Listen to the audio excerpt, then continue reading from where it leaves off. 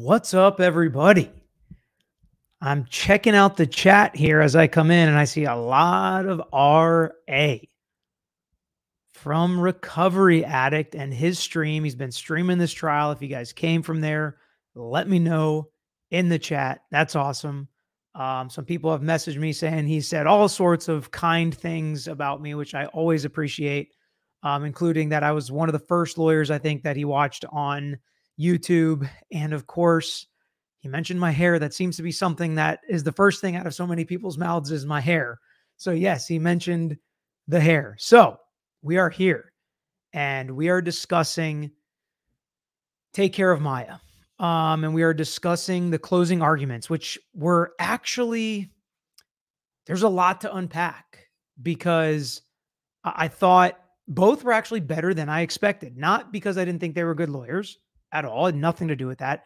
It is so difficult to boil down a complex, multi-week trial into, I think 2 hours is what they had. I think 120 minutes is what they each had. And of course, it started out with a bang with Howard Hunter, the lawyer for Johns Hopkins, saying, we don't think they should be able to split it up 75 minutes and 45 minutes. They should only be able to split it up 90-30. There's no actual rule on that. The judge found the plaintiff's requested split of 75 minutes for their initial and then 45 minutes for rebuttal, or as sometimes we call it, first close and second close was appropriate.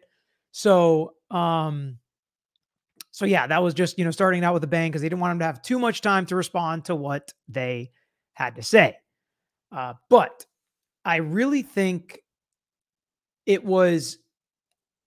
it's impossible for it to be perfectly smooth. Okay. So don't expect to be perfectly smooth ever when there's things like this. And Anderson bounced around a lot and he said he bounced around. I always err on the opposing side of that, of mentioning it.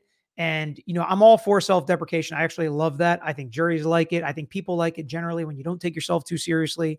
You don't think you're above it. You're not a stiff. You don't think you're better than anybody. You're not condescending in the way that you speak when you give these kinds of presentations. But I don't like pointing out flaws in your presentation either, like, oh, sorry, I'm all over the place. Because then some people may think you already were all over the place and you're not going to change that by admitting it. But if somebody thinks that you are not all over the place, but you tell them you're all over the place, they might start to think you're all over the place. So that's just kind of like speech giving tips that I don't love when lawyers or anybody giving a presentation does that personally. But I thought Anderson really did a good job. And that's what I'm saying. I wish he wouldn't have said he was all over the place, because I think he was all over the place a little bit more in some of the questioning. And I think that it really comes down to, can you explain to this jury how bad this hospital is and why they need to check all the boxes that are good for you? Because just with how complex this verdict form is, and by the way, people wondering when the verdict is going to come, I think there is little to no chance that the verdict comes today. The Adelson verdict came a little quicker than some people were expecting. I think there's almost no way that this verdict comes today. Way too complex of a verdict form. They have to answer all these specific questions. They have to consider which causes of action carry with it punitive damages. There's no way. I would just be shocked. And if it does come today, I think it's going to be hundreds of millions of dollars, maybe $1 billion for Maya, because they just wanted to hammer the hospital. But I really think they're going to have to think about it. It may take a couple days. I would guess this week a verdict. But I don't know if it's going to be tomorrow, the next day, or when, but I don't think it's going to be today. And I do think it's going to be this week. So that's kind of the spectrum of time that I expect this to come down. Ashley, would you have kept juror number 1? If I was the judge, yes. If I was the plaintiff, yes. If I was the defense, no. I realized they were going to allow him to be an alternate, but it's really interesting. And we're going to get into the closing argument. I think Mr. Anderson was speaking directly to juror number 1 a couple times. I don't know if you guys picked it up, but we're going to bring that in as well in our discussion of the closing arguments. Welcome to Karen. Tons of new members, which is awesome. If you haven't subscribed yet, hit that subscribe button. If you haven't hit the like button yet, go ahead and do that, because we are jumping in now to these closing arguments. And I had some people mention they knew I liked Judge Carroll and was fond of him throughout the trial. Some people have emailed in and say, I liked this that he did. I didn't like this that he did. And thank you for all those that came over from RA and liked and sub, Julie F, and a bunch of you in there. I appreciate that. The juror was not cut. But when it started, a lot of people, had texted in about Hunter Carroll, and he stopped to take a moment himself and read a thoughtful, well-written thank you to everybody behind the scenes, everybody in the court system, his family, because it's a lot of hours.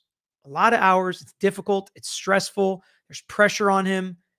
He even complimented the media and the way they handled this trial. And that's a big deal with what's going on in our country. And a lot of lawyers wanting to strike the media, get rid of the cameras. Judges have to make difficult decisions. Certain states are kicking cameras out.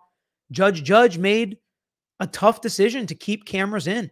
The Koberger situation, especially after what happened with Vallow and Daybell, where that judge removed cameras in the same state.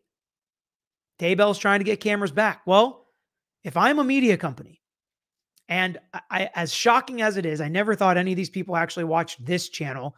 Any of the people involved, I never thought they actually watched this channel, but seemingly every day people are changing my mind about that.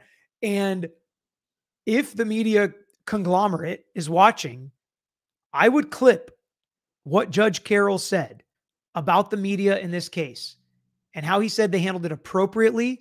It's been difficult. It's been 9 weeks, a lot of stuff going on. You've been respectful. I know some of you had objection to their focusing in on Maya, and I agree that's something that they need to fix.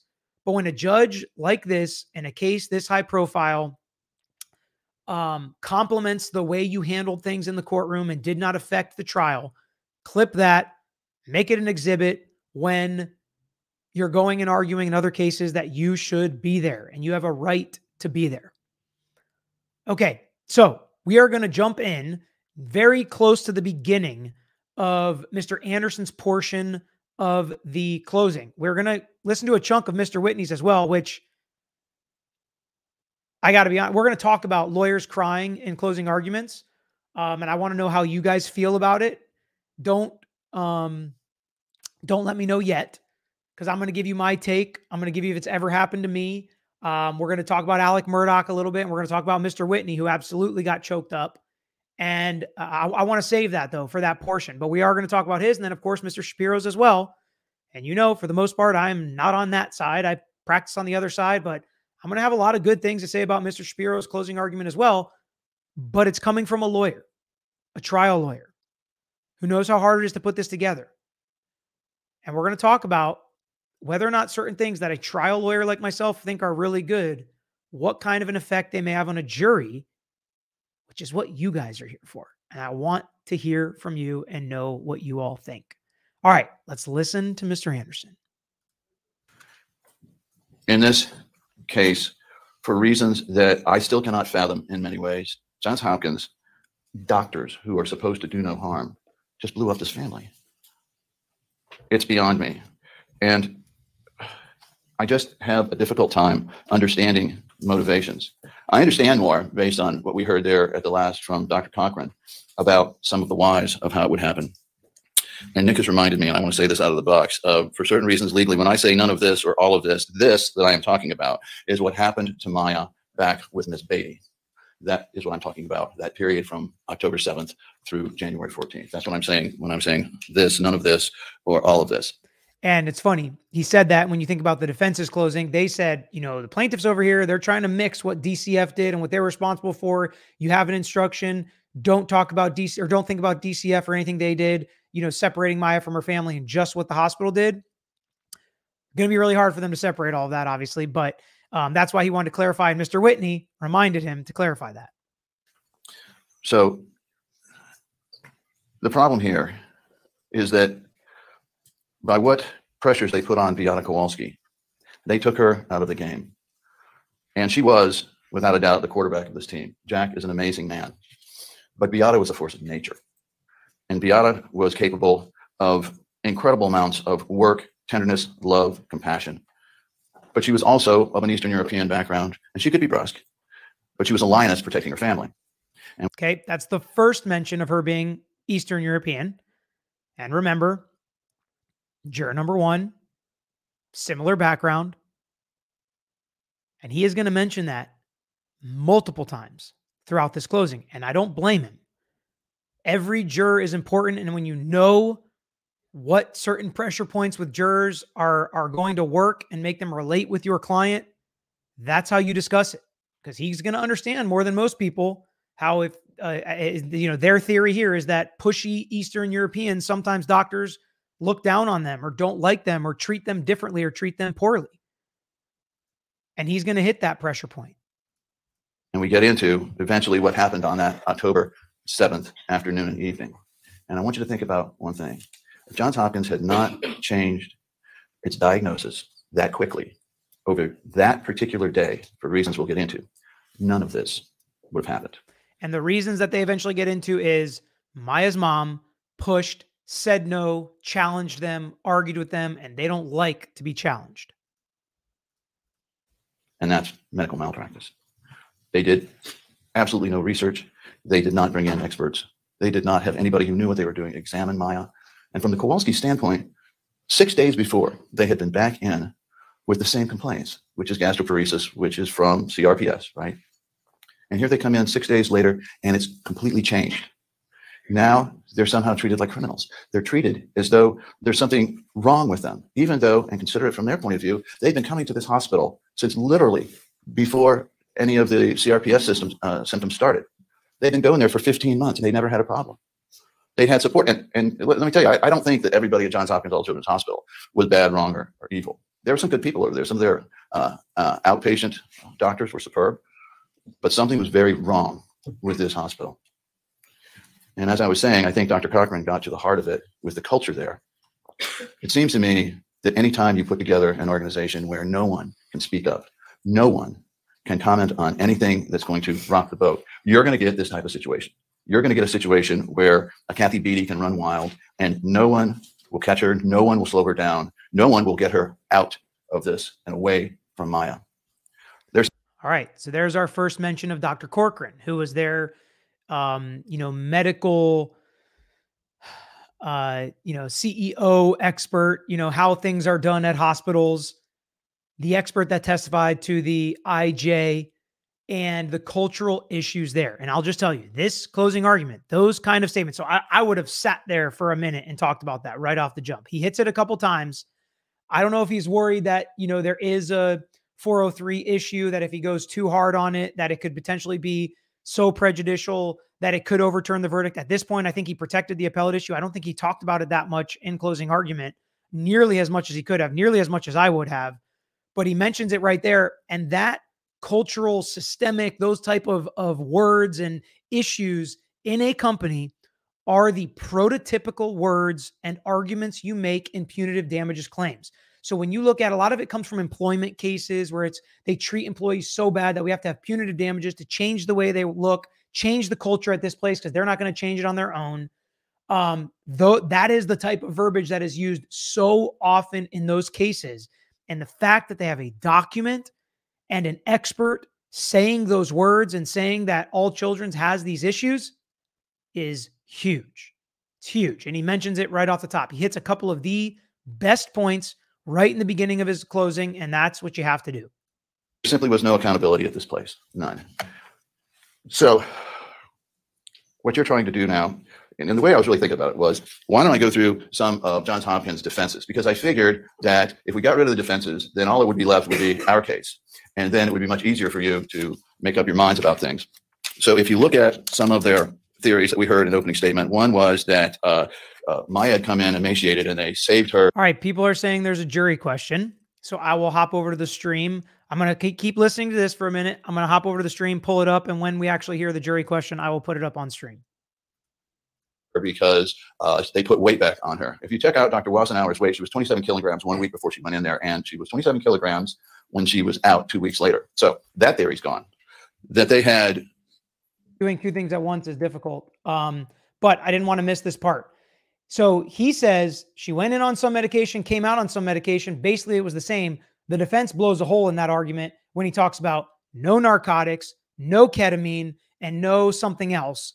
The worst drugs she was on, they got her off of those, and they're very proud of that. So that did kind of nuke this argument from the plaintiff, but he's trying to get rid of all the defenses, which makes sense.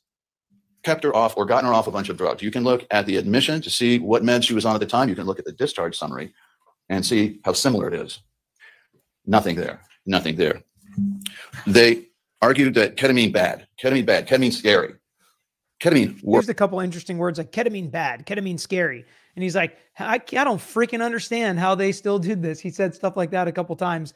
Just so you know, I have the stream up here on the side. So when the jury question comes, yes, we will talk about it. Feel free to let me know in the chat when you see that it comes up.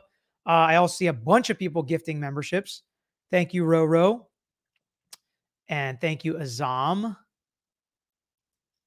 And Deb Jackson Smith. Azam, hopefully you're feeling better. Let me know in the chat. Worked. And they themselves, in their own routines and methodologies, they actually had a ketamine infusion process. So it wasn't the fact of infusing ketamine. What it was dosage. And they tried to scare everybody with the idea that these dosages were extraordinarily high. They worked, didn't they? They worked. And you know this because... And again, I think he has to say this, but I do think that's kind of a scary part of this is how high those ketamine dosages were. And putting someone in a coma, you're not going to have them feeling pain. And I think the defense did a good job combating this with some of Beata's own notes, which, you know, again, we're going to talk about it. The plaintiff's own words, I felt like were used really powerfully by the defense. Because if you take a look at the progress through January through August of 2016 and the videos we showed you about how well Maya was coming along here, you can see how well they worked. Through all of this, keep in mind, there was never a bad lab. Usually, if there's a drug that's going to really mess you up, if you are having some significant problems, one of the things you do is you look for the blood test for the liver primarily. What you're looking for here is see if there's any substantial changes. Nowhere can they show you any continued or even, I don't think, any abnormal liver tests. That's an objective test that would tell you whether or not this was the wrong medicine or that there was too much medicine. They argued that Maya's recovery was all due to them. Well, no, it really wasn't. And she didn't really recover. She did much better. CRPS, as you know, is a disease that she's going to have the rest of her life. It's something that you manage. And so by taking her back so many steps, they made things so much worse for her. And it was only Maya's self-discipline and will. And I believe the idea in her head was that she wanted to prove to her mom that she could overcome, that she could do this. But it had nothing to do with Johns Hopkins All Children's Hospital. And she was not cured. And she did not end up with no symptoms. On November 20th, she ended up with a terrible relapse. You'll see the photos of her with a feeding tube down her nose. And I mean, the one thing that struck out with me was that if you looked at her clavicle right here, she didn't even look like the same girl. That's how bad that relapse was. And then if you look at Dr. Henschke's records, you'll see that she had another one in 2022. It was simply, Maya had not recovered. Everything that she did herself. And in spite of Johns Hopkins All Children's Hospital. So. And that was kind of a big one from the jump that we knew they were going to hit is how much better off she is now, how much better she's doing now, better post-hospital. They even bring out some doctors that say she's better post-hospital. I see Hunter Carroll on the bench, so let's go ahead and I'm going to pop this one down and get the other stream here.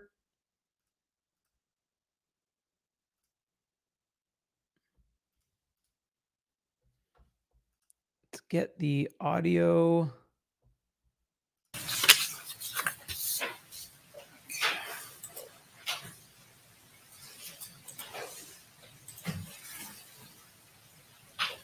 While we wait, I'll hit some comments and questions. I think it might take 3 days for the jury to decide. Could take more, could take less. I'm not positive myself. Cachet, our eyes in the courtroom at Jules says the jury is 2 male, 4 female. Yeah, honestly, I don't know in this case whether it matters. I've been right, here we go. Provided a note from the jury. And it says, we'd like to access the Kirby Christie financial money that possesses the lost earned monies, what Maya would earn, etc. Or / also, we have documents we need to review, but don't know how to find it. One juror says, quote, teach me how to find stuff, end quote. And stuff wasn't the word used, but that's my substitution. So before we hear any of those arguments, what is your initial reaction when you hear that? Christy Kirby is the finance person. She is the person that tells the present value of the damages and what the loss of capacity to earn is and how you calculate that to present day and what those numbers look like and how we got to those numbers. Tells me that they're already discussing potentially how much money they are going to award. And make no mistake about it. We're going to get to the defense's closing. If this is a $5 or $10 million verdict, the defense is going to be okay with that. But when it gets into $100 million plus, they're not okay with that anymore. But it's like in trials when they ask for a calculator. That's always my favorite jury question. And we usually don't give them a calculator because we want them to ask for it. And that sets us at ease a little bit that at least they're calculating numbers. So if they want to look at Christy Kirby's information, to me, that is a good sign for the plaintiff. It doesn't mean it. Doesn't mean they've made any decisions. It's been, 2 hours since they've been back there. So it does not mean that. I don't want anybody to jump to conclusions and say this case is over or anything like that. But jury questions give you an indication as to what they're thinking and talking about. And to me, they're trying to discuss what her loss of earning capacity is, and you wouldn't need to discuss that if you didn't think the hospital did anything wrong. Doesn't mean there's med mal, doesn't mean there's battery or false imprisonment, but maybe at least one of these causes of action that they think caused Maya to lose earning capacity is something that they are going to consider. So let's listen to now if the lawyers have anything to say. I want to indicate that I understand that the jury was unable to access the thumb drive. I know that because they sent it to the court IT person who has converted it into an HTML. So I did want to let you know that there was Mike, who you've seen, has had some contact. So I wanted to first put that out there, let you know about it. If you want to have any follow-up about that, we can do that. So I understand that, and as a backdrop, we have the little computer back there. This is the first time that I think we've actually turned them on. We'll have Office on it. So that's what happened. We don't have Office Suite on it. And so that's why they had to convert that flash drive that we had with the exhibits. There's no Excel. Now, he has taken the computer that's downstairs in our jury room downstairs and has... And just so you know, it is up to the lawyers to make sure the juries can find this stuff, because we have to make it in a way. And usually that's where the bait stamps come in. And that's why you heard lawyers reference bait stamps when they were questioning witnesses and during closing argument, because you want them to be able to find the stuff that's good for you. But this jury is thinking for themselves and they want to find specific things that they found important. And they're trying to say, like, how do we do this? How do we find a document we want to see if the lawyers didn't reference it in closing arguments and we don't have the exact bait stamp number? Because they reference a lot of documents. And that's what the judge is talking about now. How can we do this? Created and put Office on it so he could swap it out if the parties wanted him to, or we can just let it be and just have the computer that they have back there. IT tells me the access to that flash drive was the only thing that really needed Office for. He's converted to an HTML file, so they would be able to review that file electronically. So that's where we're at. Any thoughts or how we should answer the question? Well, so long as that question about finding stuff doesn't mean they still don't know how to access it. I don't know. If you want to look at the note, you're happy to look at. Why don't you come look at the note? School bus.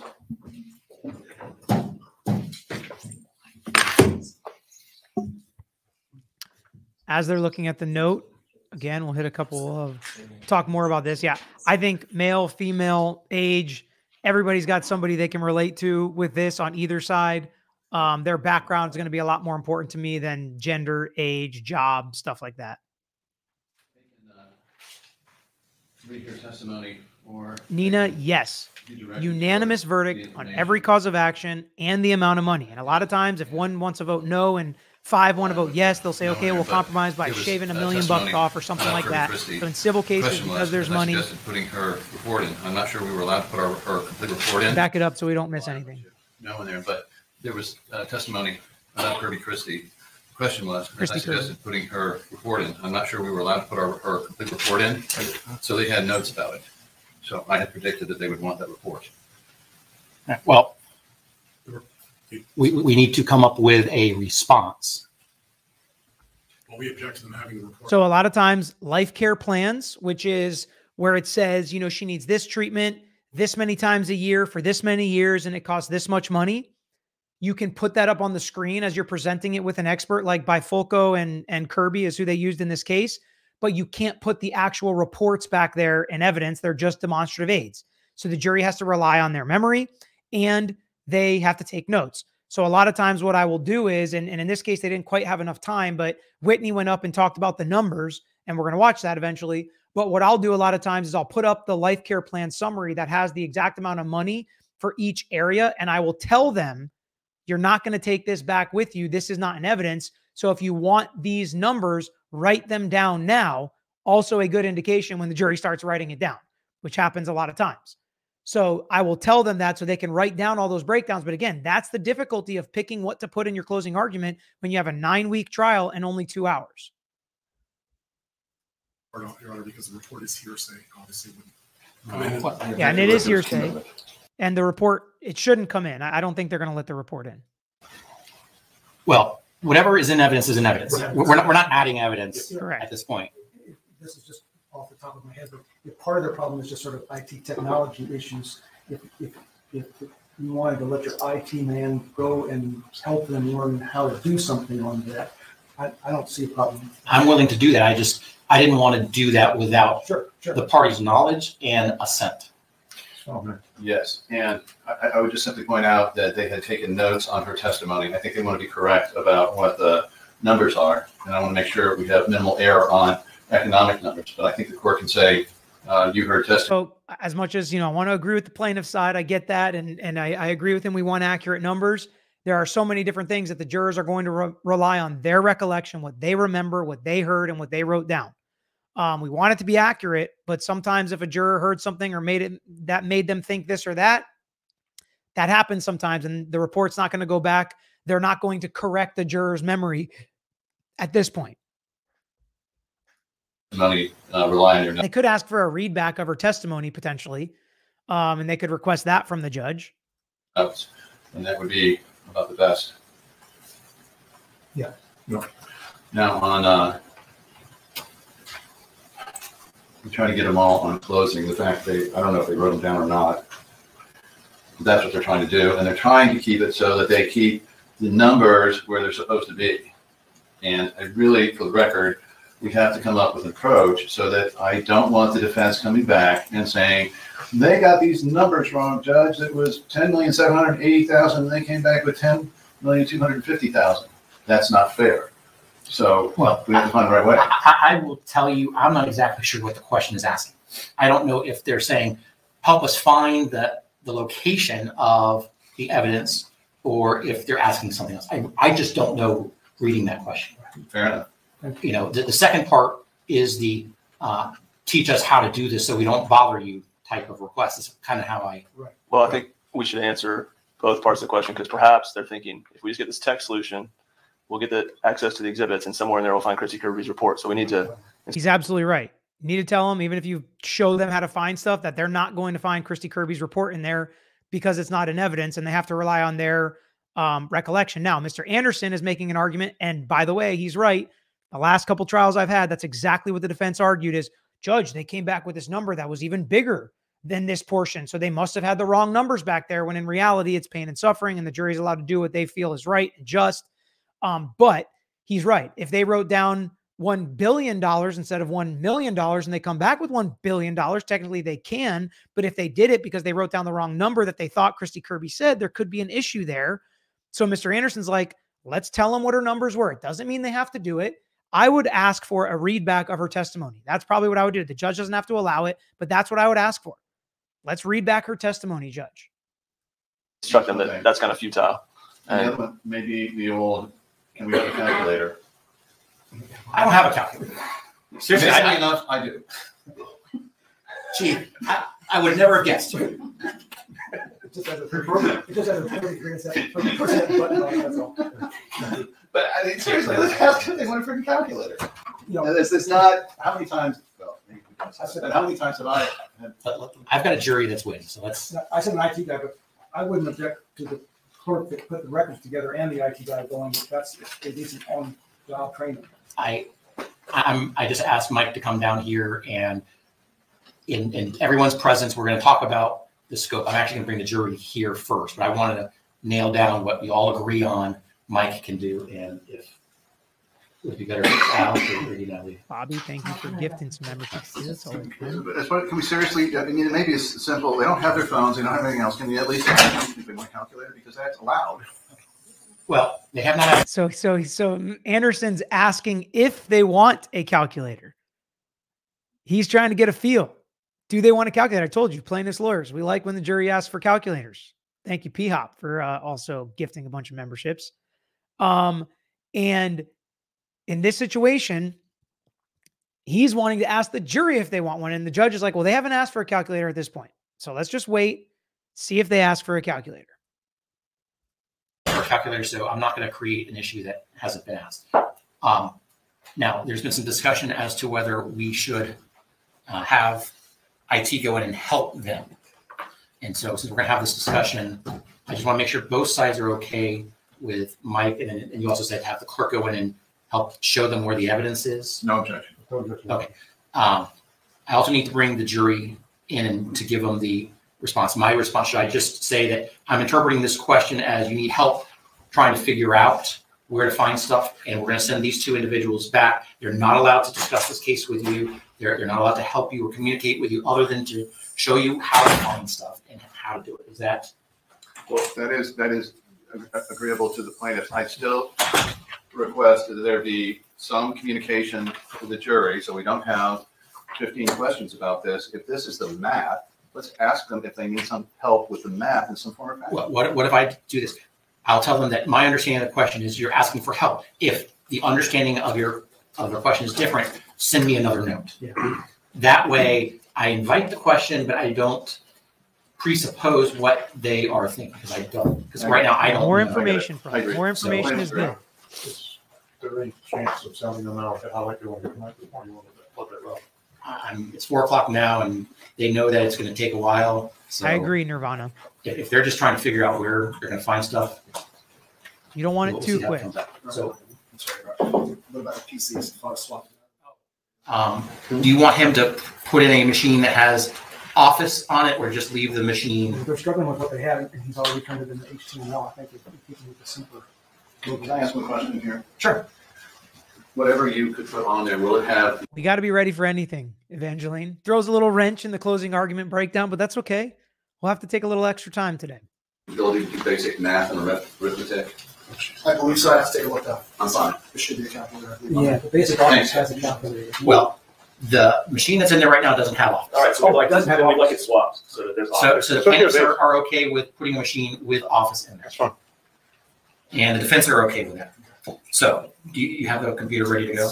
True. Sorry, the conference room. Okay, so that's the one from downstairs? Correct. Okay, so what we're going to do is we're going to bring the jury in. I'm going to go read them the question. I'm going to respond that we're going to send somebody from the clerk's office and you to go back to teach them how to find stuff. We're going to swap out the computers, that they're not allowed to talk to you about the case. Y'all cannot do anything about any of their deliberations. And then if their question was for something else, then they can send us another note. So with that, let's go ahead and bring in the jury.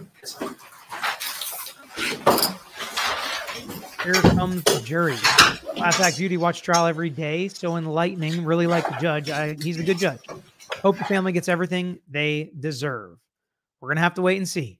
We're going to have to wait and see.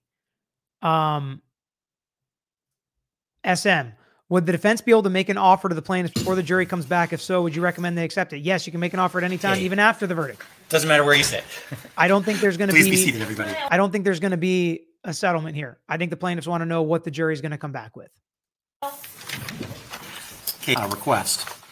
We'd like to access the Kirby Christie financial money that possesses the lost earned monies, what Maya would earn, etc. Or / also, we have documents we need to review but don't know how to find it.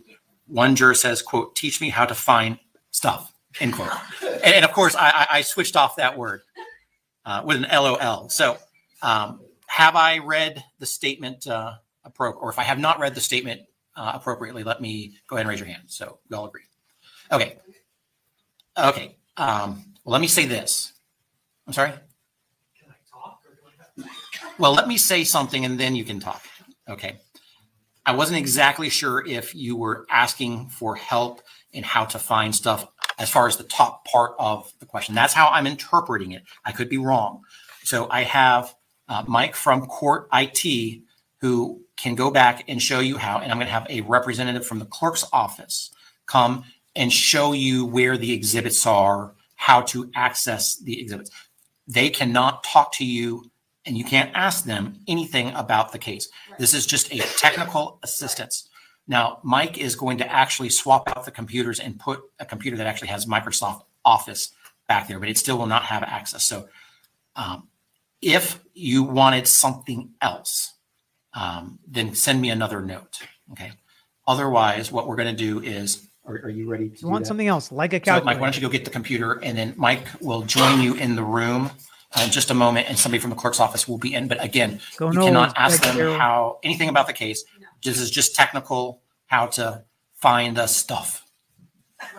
The 5-letter word as opposed to the 4-letter word. Okay. Okay. With that, I'm going to let you go back and continue. Okay, Mike, Natalie. Okay. Have fun. All right. It generates in the next couple of minutes. They're gonna come back. Next one will be in about 45 minutes. Okay.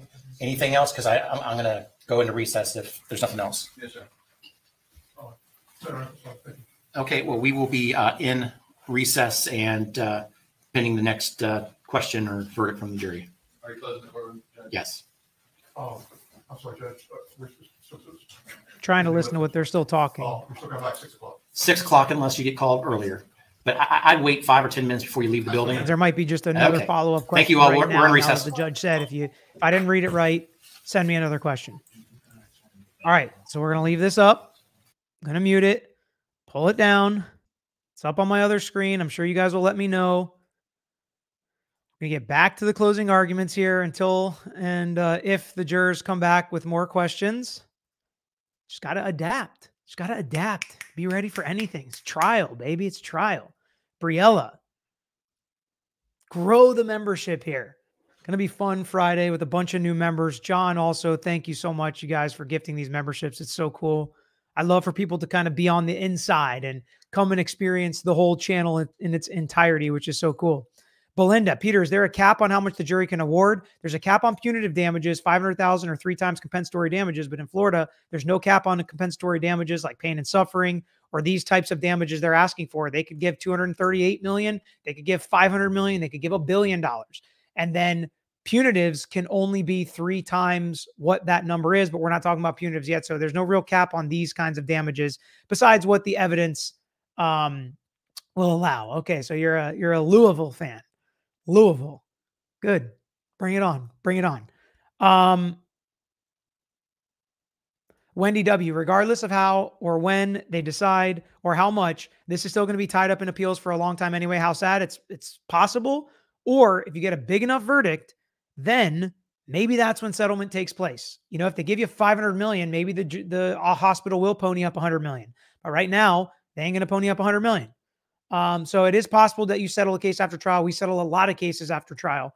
So we'll see. K-Rab, yeah, we're getting there. Just Jules also said after Whitney finished his remarks, the entire jury was crying. So let's get through the rest of Mr. Anderson's points here. All right, so we got kind of the beginning. He goes into the family background, discusses that once CRPS was diagnosed and the other doctors, nobody ever talked about conversion disorder anymore.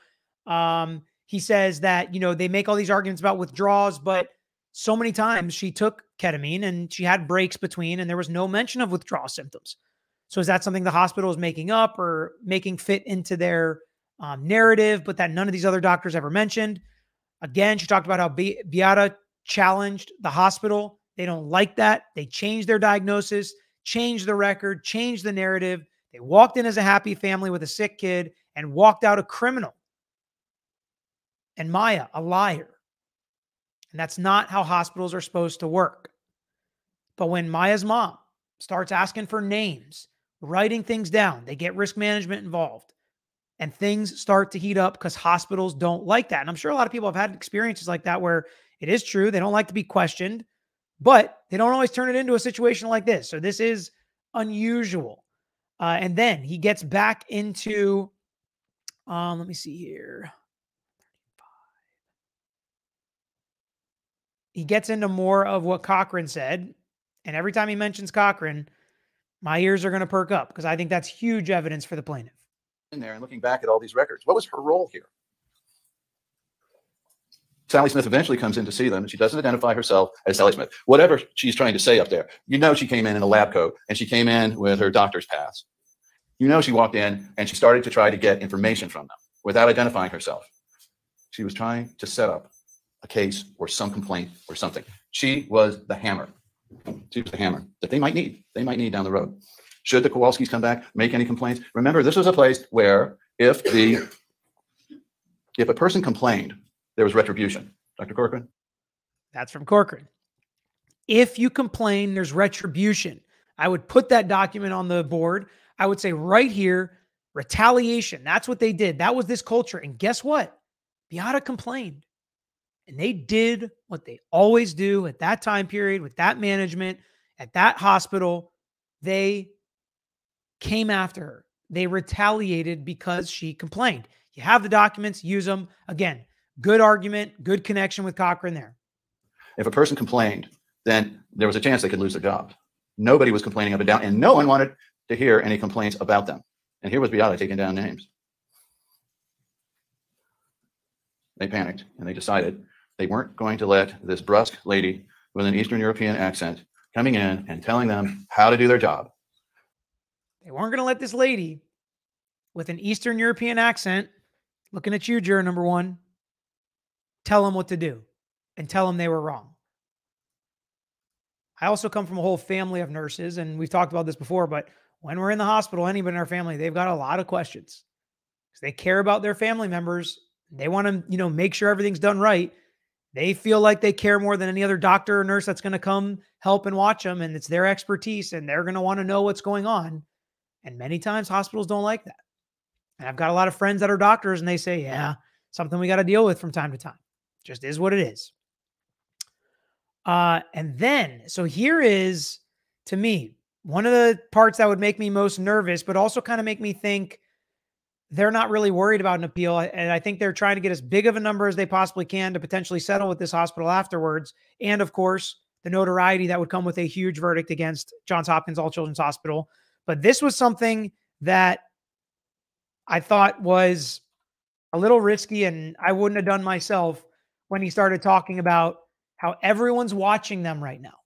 We're going to help here. We're going to help there. And Beata says, no, we're going to go back like we did on the first to Dr. Hannah, and we're going to complete the ketamine infusions because you guys can't help us. No doubt Beata brought her in to see if there could be an intubation and greater amounts of ketamine to try to get her out of this crisis. And when they couldn't do it, she concluded, why are we here? And tried to leave. And she was told, well, if you leave, then you're AMA and we're going to call security. And that's in the records. So they were forced to stay. And as much as they try to dig around in the records, ask yourself. We haven't gotten there yet. I started it a little bit early, but we're about to get to the part where I think is an appellate issue and it does draw an objection. Do you believe they really wanted to stay in that hospital when there was no reason to do so? Maya was not getting the care she wanted and the care that the parents wanted. There's a lot of people watching this. There's a lot of people looking at this. There are CRPS patients. There are parents who have children in crisis trying to figure out what to do. There's a lot of people who are paying attention to what you're doing here. And a lot of people watching, a lot of parents, families, people that have CRPS. They're watching. They're paying attention to what you are doing. Now, to me, that sounds like outside influence, pressure to this jury to do what you want them to do, or else you're going to be hurting the people that are watching. We've seen this in some other cases. Amber Heard's team tried to do this. It's inappropriate, not a proper argument, shouldn't have done it. Plenty of good points and things to argue. This was not one of them. It is not relevant to Maya's case. Is it going to have an effect? Absolutely. Not an appropriate argument, in my opinion. And there's the objection. And in this instance, Objection is sustained. Thank you. and it's important. Objection sustained, and he does move on. Hello from Sweden. Triple threat in memory of my son's best friend, Preston. Thank you. L. Borat. Where do punitive damages go? They go to the family. Purpose of them is to punish the establishment, but they do go to the family. Most of the time they are taxable. Pain and suffering and other damages are usually not. Lost wages are and things like that. But Love Pink is bringing more people into the fold. So cool. Okay, then he starts to get into Beata taking her own life and explaining that claim, which I know is one that a lot of you have struggled to see how it connects, have struggled to put blame on the hospital for that. So he knows that he's got to dig in and explain it. And this is what he does. And to me, you got to hit it head on. And that's exactly what he does. So let's take a listen here. And you guys tell me, did he convince you if you didn't think you could possibly blame this on somebody else? Now is his explanation. Unless something drastic was done, there's a pretty good chance her daughter was going to die in this hospital. Why? She'd already seen a friend's daughter die from CRPS. CRPS can kill you. And in this instance, where you've got someone who is becoming so weak that they're laying down and they can't even hold themselves up, you're subject to blood clots that can go to the heart and kill. And that's what Beata was concerned about. There was retaliation against me because they knew I was going after the ICU. Filing charges with me with DCF automatically makes them automatically immune. But what it says here is that Beata knew what was going on with her daughter and knew she had to do something drastic. She knew they were retaliating against her. That she knew that she was the key. If she was in the picture, Maya was never going to get out of there. And it was likely that Maya was going to end up in some kind of foster care and in some situation where she would be even worse. Objection. That's in the Legal basis? The legal basis is the immunity. We're not responsible for. I've already instructed the jury on that. She knew if she did not take herself out of the picture, that it was likely, it was a probability that her daughter would die. The best hope would be that her daughter lived, but was with some foster parents who did not understand the disease, or was placed in a situation where she was going to be in psychiatric care. And the rest of her life, Beata knew, because she was a nurse, that Maya would be followed through her entire life, dogged by these allegations that somehow there was a psychosis going on. Afterwards, Dr. Tepa Sanchez. And here we go.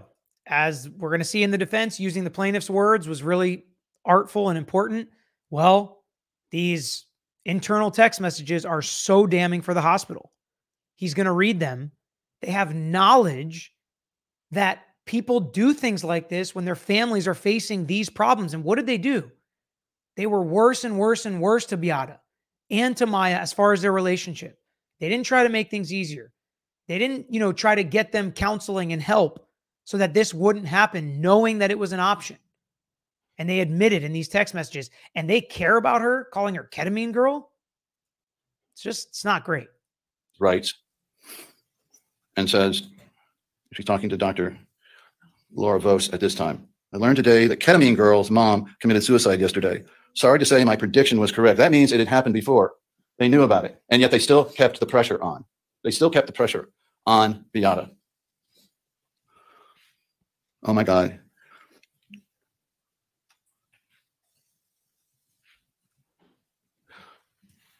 They still thought somehow this was the right thing to push Beata to the edge and over. They knew she was on the edge and they kept up the pressure. There's no question but that this suicide was caused directly by their actions. On the verdict form, what you're going to see is a few things, but one of them is there's two bases. And you heard Dr. Richards testify about both of them. One is, was it a substantial factor? Were their actions a substantial factor in the suicide? I submit, absolutely. The second was, did she operate from an irresistible impulse? The irresistible impulse in this instance was the maternal instinct. There was nothing she could do about it. She knew if she didn't protect her daughter here, she was going to lose her daughter. And Beata knew also, she thought through the effect of her being out of the picture. She knew it'd be tough on Kyle. She knew it'd be tough on Maya and Jack. But she figured having Maya alive was better than losing Maya.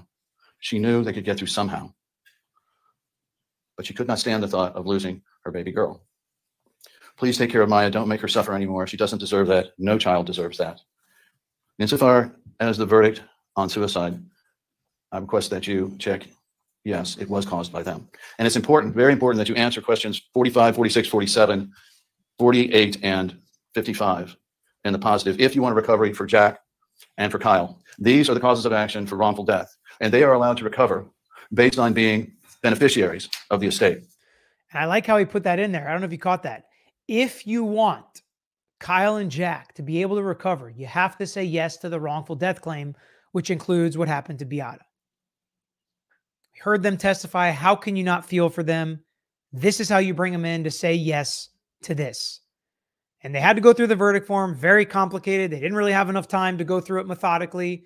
They talked about hourly rates. They talked about percentages, how you give an amount of money, but you have to put a percentage with each instance of battery and false imprisonment, medical malpractice, and things like that. Again, can make your head spin.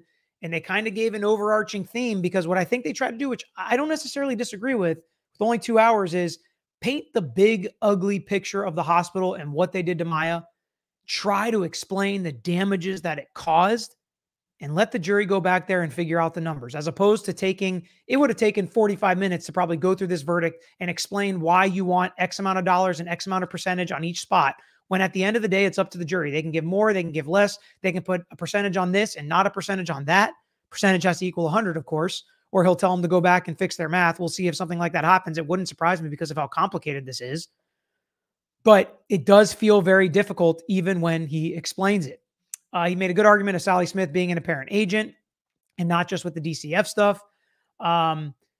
They didn't have medical reasons for most of what they did, like holding her down and taking the pictures at Sally Smith, Beatty, all the things they did. He hit on the fraudulent billing for CRPS, but denied she had it the whole time. The defense had an argument about how that's not really how it works, and they were providing the treatments that do treat CRPS, like physical therapy and medication and things like that. So that's why they can bill for it. But at the end of the day, he's like, it's a nominal amount. You can put $1 down. I don't really care, because that's not where the big dollars are. That's not where they're going to get the big dollars.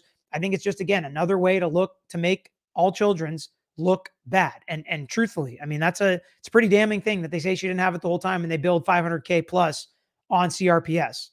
We're just going to hit for a second him talking about intentional infliction of emotional distress. What is it?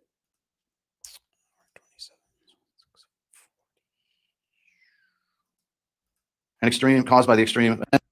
You can compensate Beata and the rest of her family for her loss. If you check yes, then they can be. If you check no, they cannot be. And then you determine, as the best you can, her pain and suffering, mental anguish, and extreme caused by the extreme emotional distress prior to her death.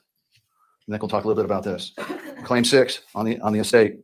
Again, they're going to go through whether or not this was an uncontrollable impulse to die by suicide. We suggest you check yes. And whether it was a substantial factor, it was too. And that you check yes. And of course, the top 130. It doesn't have to be the only factor of why she did what she did. It just has to be a substantial factor. But for what they did, would she have done what she did? 6, did Johns Hopkins Hospital, through the acts of the employees, engage in extreme and outrageous conduct? Yes. And then you get into the damages. That's the point. Extreme and outrageous. That's what they've been trying to explain the whole time. They explained that evidence. He said off the top, you guys sat here with me. He didn't recite all the facts over and over again, which was good. And he basically said, you sat here with me. You know how bad it was. And his rebuttal is pretty fiery as well. But I do want to get to, I mean, they had a brutally sad explanation of what it's going to be like to grow up without your mom. Had friends who have lost parents, some at a young age, some even at my age now, and how brutal and sad it is. And he did a good job of really making the jury feel that. He trashes Beatty. Award versus reward, I thought was good. This is not a reward. You're not rewarding them for what happened. It's an award to balance the scales of the damages with the harm that was done to them. That's all this is balancing it. And I like to say in my closing arguments that I know people don't like the money system, but the alternative to the money system is an eye for an eye. And now Maya's family gets to do that to the people at Johns Hopkins. They don't want to do that. They don't want to abuse them. They don't want to imprison them. They don't want to batter them. They don't want to make their family members hurt themselves. That's a barbaric society. Nobody should want that society. So the only alternative to balance these scales is with money. That's how I like to describe it a lot of times, because it is hard to understand. Money's not going to bring their mom back, but it's the only way to justify the award, not reward. And he made that distinction somewhat. And then Mr. Whitney came up, and I thought he did a really good job. So I'm going to have him, I mean, as good as you can. And you're going to see how complicated this is. And he gives kind of big chunks of numbers, because you got to give him a number. You got to give him something to hold on to. We saw with the jury question already that they want to know how they add this stuff up. So we're going to play a couple minutes of him explaining that. And then we're going to play the end of Mr. Whitney's closing and talk about something for a minute.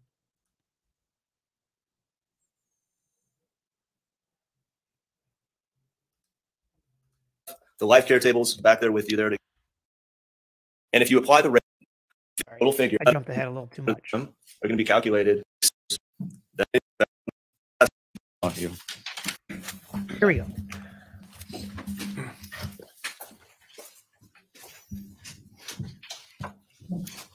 So last time I had to do this, he gave me a whiteboard and I sat right there and had to scribble it out. And this time he gave me about 12 hours notice. So it's time to do some math. And now he's left me 10 minutes to do it with you. So here we go. I'm here to give you, it's a difficult task to decide what justice is here for the Kowalski family. So I'm here to give you some formulas using that $100 an hour figure based on the testimony of Maya and Kyle and Jack. And I'm going to put some big numbers in front of you. That's what justice requires here. So we'll start. First, I want to take a look at the verdict form, claim 2, battery, which is page 8.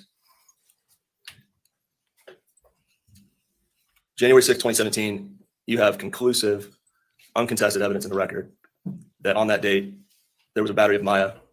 And over her objection and tears, Catherine Beatty admitted that, unfortunately. By the way, in closing argument, you can say clear, uncontested evidence, but it is contested. They went ahead and did it at the direction of risk management. In question 18 is where you award damages for each of these categories. That's why I'm focusing on each of these. You make separate calculations. Pain and suffering is its own. Mental anguish is its own. Loss of capacity for the enjoyment of life is its own category. And each of them are going to be calculated for the past and future. And I recognize some of you probably have mathematical skills better than the others. So I'd ask you to lean on those folks as you're back there with a calculator trying to figure this out and do what you need to do to deliver justice. So let's go through some examples of how you would calculate for each of these categories. If you pull up slide 57 to begin. What this bucket of different categories I've just described here and pointed out to you, we've called them human damages.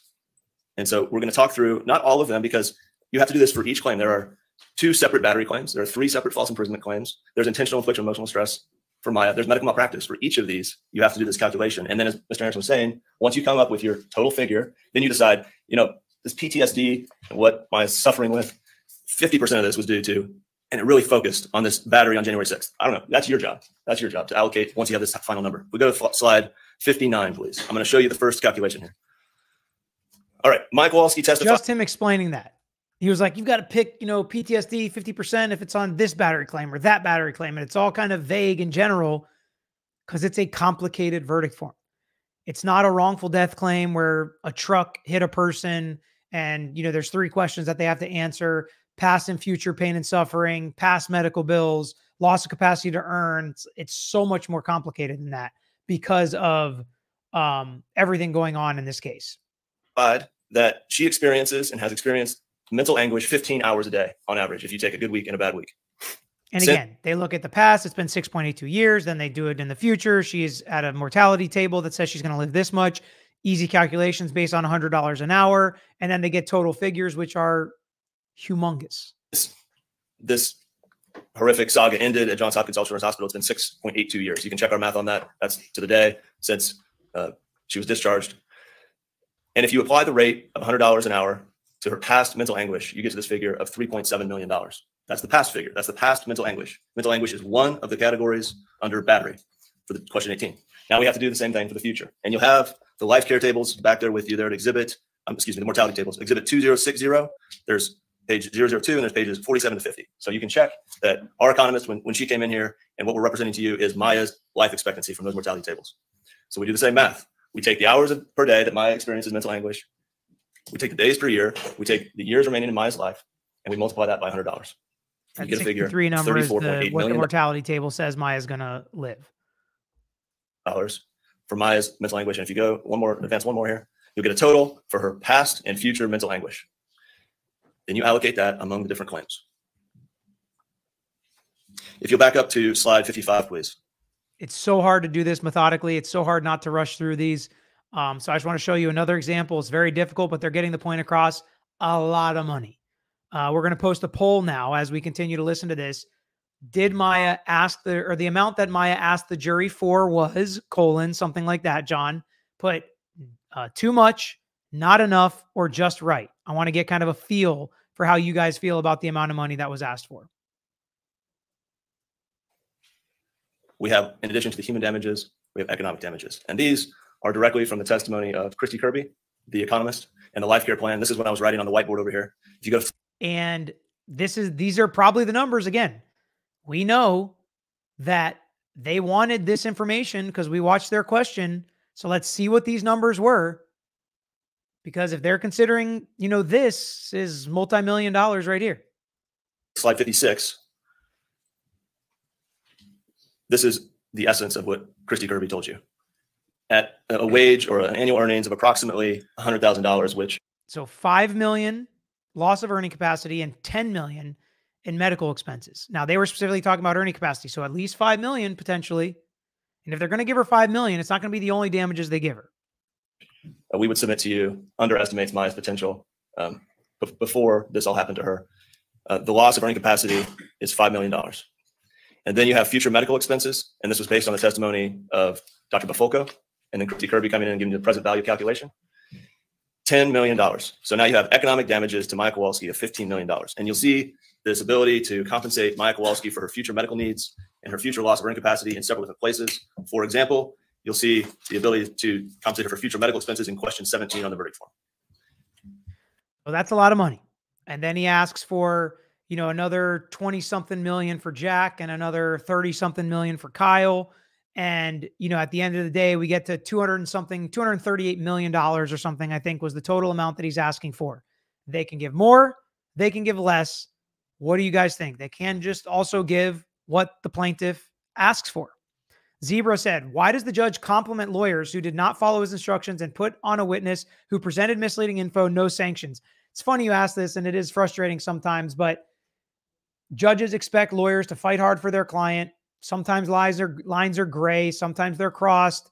I guess he didn't feel like any of it was that bad in this case. It was a tough fought battle, and judges do usually compliment lawyers at the end of a trial. So that's probably what happened here. Joanne, question, Peter, how come the alternate jurors were dismissed? What if one of the 6 jurors couldn't continue with deliberations? Well, both sides could agree to go with less than 6 jurors. And sometimes that's something we decide before the trial. Like, would you agree to go with less than 6 jurors if something happens? And if they said yes, then they would go with 5 jurors. But it's interesting. It's always a risk. I would probably ask to hold at least one back and, sequester them basically and tell them not to look at anything. But it doesn't sound like they did that in this case. Janet, I'm mad the doctor sent me for a thoracic CT with contrast scan in July. My next appointment was the end of October when I got the result where the doctor who read the scan recommended a new scan 4 to 6 weeks later, learned this 3 months later. It's tough. There's a lot of problems in the medical field. There's a lot of great doctors, but there's a lot of problems, and there's so many hoops to jump through whenever there's a problem. Sometimes it can feel like you literally can't do anything to help yourself. Nirvana, the greatest hope is for the beautiful families lost, may be the beginning of a real change in the medical industry. Rest in peace, Beata Kowalski. Kathy, this legal team stands to get 60 million, right? Not saying they don't deserve it, just asking. So the standard Florida contract is 40% is the attorney fee up to the first million. Then it goes down to, I think, 30% the second million. And then it goes down from there. So you don't get 40% of the whole thing or 30% or even a third of the whole thing. It goes down 20%, things like that as you go up in the millions. I don't know what the exact calculation is based on what they get. Maybe we can talk about that once we know the verdict. Sherry, Kathy Beatty dressed up like the doll Miss Beasley for her appearance. Quite the change in appearance from her deposition. Bad weather biker. I don't think the plaintiffs are asking enough considering the suffering they've gone through at the hands of the hospital. I mean, what amount of money is enough, right? And so far, the poll results are 48% of you think they did not ask for enough. 20% of you think they asked for too much. And a third thought it was just right. So basically 80 something percent think that it should be $200 million plus, which is wild. But I don't necessarily disagree. Angela, thank you for bringing this up regarding Kathy Beatty. Why was this brought up, arrested for aggravated child abuse in 2007? My guess is law enforcement didn't think they had enough. Some of her actions are protected because of her position. And to me, bringing all this stuff to light, it may not have had a light shine on it quite like it has now. Kayla Pierce, Nick got me all in my feels at the end. Let's get there. Let's listen to the end of his closing, which I thought he made a great analogy.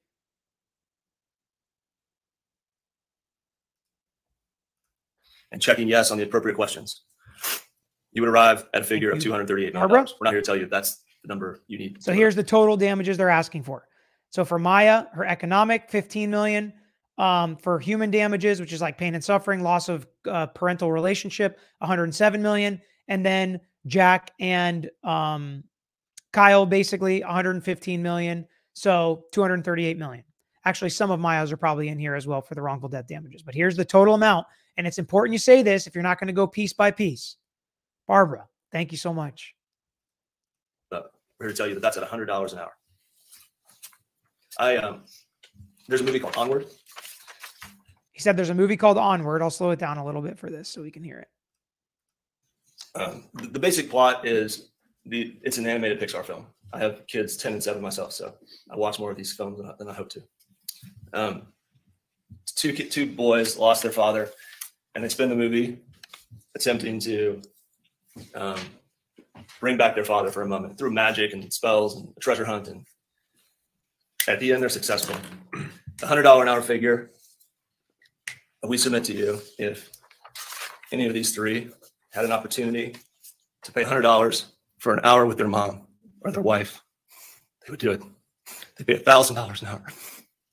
We don't think $100 an hour is appropriate. We ask you to deliver justice for the Kowalskis.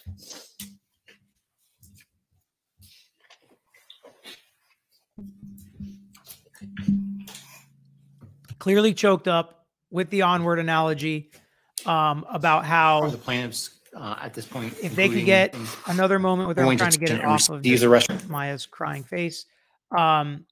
So I feel horrible for her, right? I mean, you can get choked up, you can hear it. Alec Murdoch was basically crucified for crying during closing arguments. And a lot of people said, what a fake, what a fraud. You know, he can do this stuff. He can turn it on, turn it off to make him look bad when he took the stand. And of course, cried again. And I'm not comparing them or saying these lawyers are like Alec Murdoch, but sometimes you have cases, and I've had cases that are very difficult to get through when you explain how what happened to your client has affected their life through no fault of their own. They didn't do anything wrong. People screaming Alec Murdoch lied. I get it. I get it. I'm just saying. Example of people getting mad when a lawyer cried in closing argument, and I think thinking it was good here when Mr. Whitney cried in closing argument. That's all I'm talking about. Okay. And I want to know kind of where your feeling is. And maybe it's just whether or not you know, with your internal feeling and your BS meter, whether you think it's real or not. I think this one was pretty real, and I could get choked up myself, and I agree with him. There's no amount of money I wouldn't pay to spend another hour with a loved one that we lost. And I think that's a great argument. Brianna said movies should be in proper arguments. Absolutely not. Analogies help people think and help people learn. Analogies are one of the best teaching tools on the planet. So in a difficult situation like this, where there's somebody in a jury that's untrained and has never done this before, and you're trying to make analogies, the defense can make analogies too. If they think this is all lies and just a money grab, they can make an analogy to a movie where there was a money grab and say it was exactly like that. So, I mean, I think that it was real, it was emotional, and it was difficult to see what his client had gone through. All right, it's crazy. It's been an hour, and we've only gone through the plaintiffs. So let's jump to the defense closing. And again, I thought this was a good closing. He thanked everyone, the Kowalskis, everyone who helped them, thanked the jury, thankful for all the great people at J-Hatch, and he's so lucky to represent them and things like that. He explains how sympathy cannot come into play here, went through the medical history and how it just doesn't fit CRPS. No one is saying Maya's faking. It is real, but you treat conversion different than CRPS, or similarly, since it was billed that way. And then he gets into an argument about how world-class hospitals saw this the same way. It wasn't just Johns Hopkins. So let's listen to a little bit of that.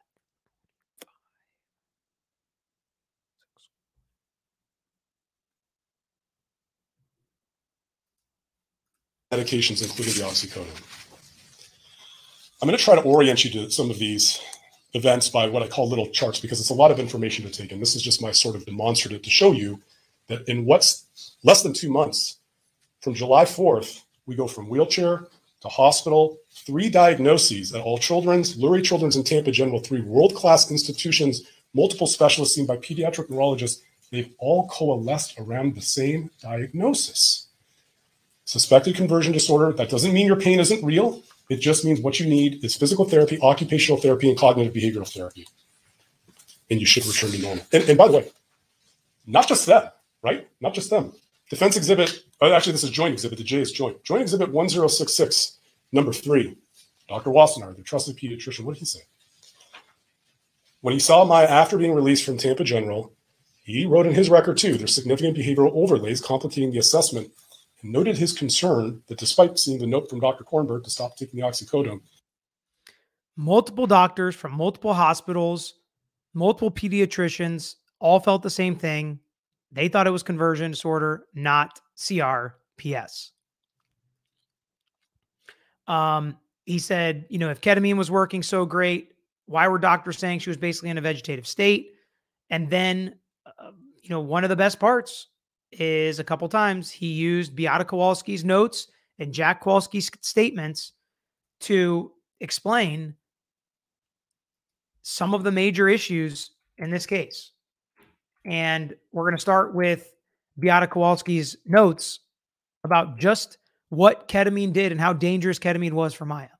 He's a pulmonologist at All Children's. This was therapy and plant some seeds to continue therapy privileges, meaning he's not. And he testified that genetic component to her pain. Was it reasonable? Fortunately for all of us, here we go. Beata Kowalski took excellent notes in this courtroom. But fortunately for all of us, Beata Kowalski took excellent notes, didn't she? You've seen a lot of her emails. She took excellent notes. Let's hear from her. Here's her Facebook post. 10/12/2015. This is after Dr. Kirkpatrick. Tuesday was a lot harder than I expected it to be. She had hallucinations with monsters, which made her feel very scared and terrified. Mumble, double vision.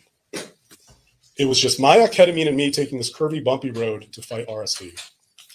This is really important what's written next. This is really important what's written next. STM, short-term memory. Short-term memory challenges were hard to handle. Couldn't remember my name, where she was, state she lives in. Here's what's also important. Ketamine's no big deal, right?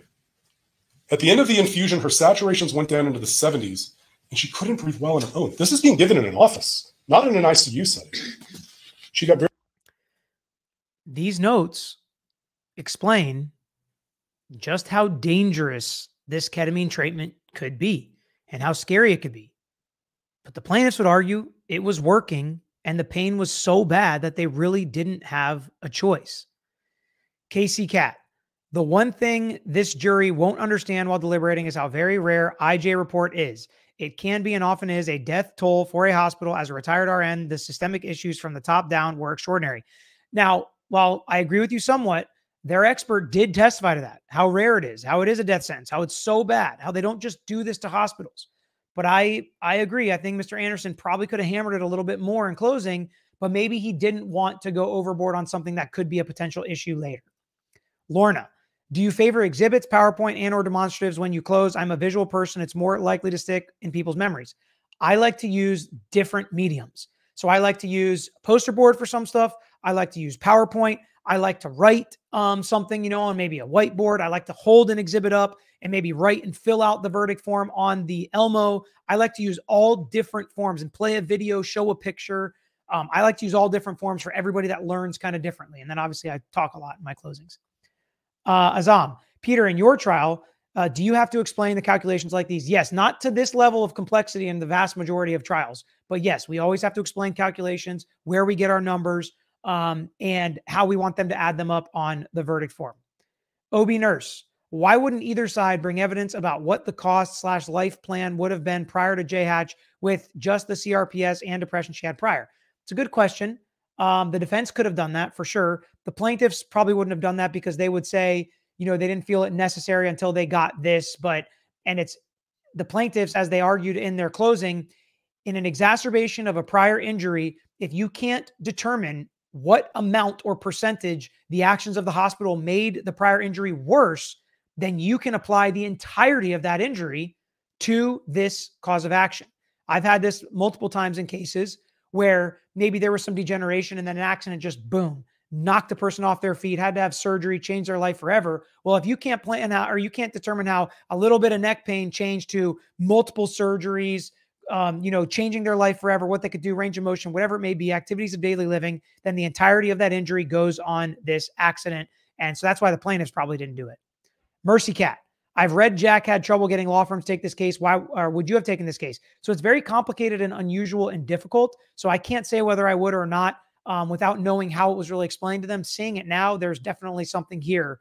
The hospital was horrible to this family. I think they are going to win. I just don't know how much. Megan, the jury, and by the way, they might lose on medical malpractice. And if I was a juror, I might not necessarily give them medical malpractice, but a lot of the other claims I would give them. Megan, the jury didn't hear everything we heard. IJ is serious. SA allegations not heard. Whitney and Anderson really have hearts of gold. Thanks for covering this, Peter. Getting a tissue now. Well, they did hear it was rare and they did hear it was bad. That did come out in front of the jury. Nathan C. Does Florida law allow plaintiff to claim attorney's fees? So attorney's fees are not taxed on the same portions that are not taxable. But for punitive damages, those attorney's fees can be, I should say, I'm not a tax expert, can be taxable to the client. Bree, like the two billy goats and a maggot analogy Hunter used the other day. Nathan C., over 6K of you haven't hit the like button. Come on, guys. Hit that like button. We've got 9,000 people in here. Let's get it up to 8,000 likes. Hit that like button if you haven't already. Buy Blue Shopper. Great coverage. Healthcare is not always trustworthy. It's not always good. It's not always bad. So I don't want to apply this to everybody or all doctors or all hospitals or anything like that. But there were major, major mistakes made and systemic cultural problems in all children's, no doubt, based on the public record now of what's been testified to with this IJ. No doubt about it. All right, let's get back to the defense's closing. I'll answer more questions here in a few minutes. Short-term memory loss is scary. Okay, I was going to play a little bit more of this. Very close to becoming intubated.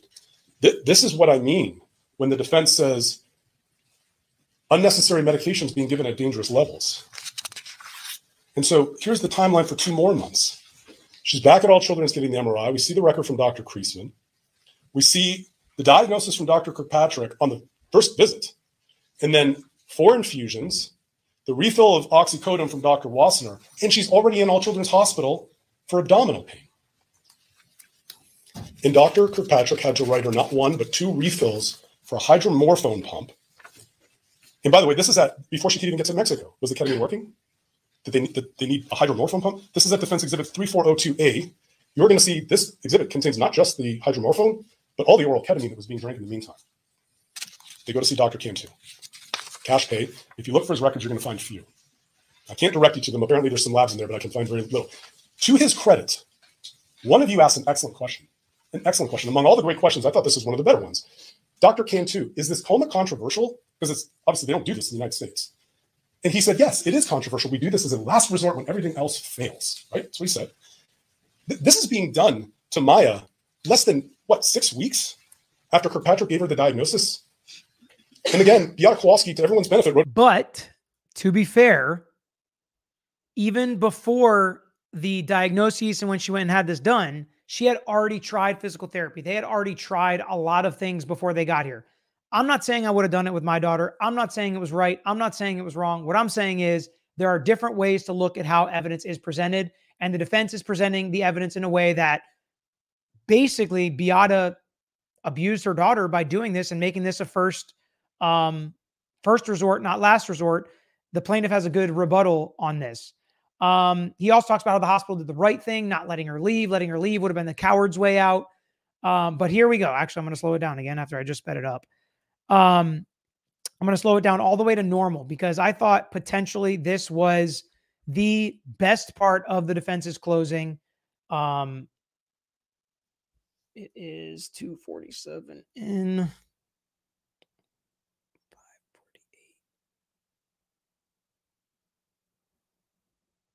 And this is when Jack Kowalski is discussing complaints that the hospital, interrogator is telling him Maya's fine until mom walks in the room.